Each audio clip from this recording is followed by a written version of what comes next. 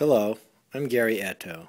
I'm an attorney, and I represent people who suffer catastrophic injuries in motor vehicle accidents, often caused by defects in the design or manufacture of automobiles and their component parts.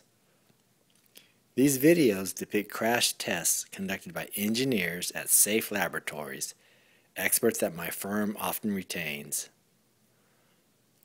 On the left side is the production vehicle, and on the right is the same vehicle with a reinforced roof. Rollovers can be severe in terms of catastrophic injuries resulting from roof crush as a result of defects in the roof design, particularly if the occupant protection system is inadequate. In other words, the roof structure in many vehicles is too weak and too flimsy. When the roof crushes and intrudes into the occupant's survival space, serious injuries and death can result. These crash tests simulate real-world incidents. Vehicles and rollovers often hit the ground at an angle. Sometimes they strike other vehicles, and they even land on guardrails. Obviously, the automobile industry can build stronger and safer roofs.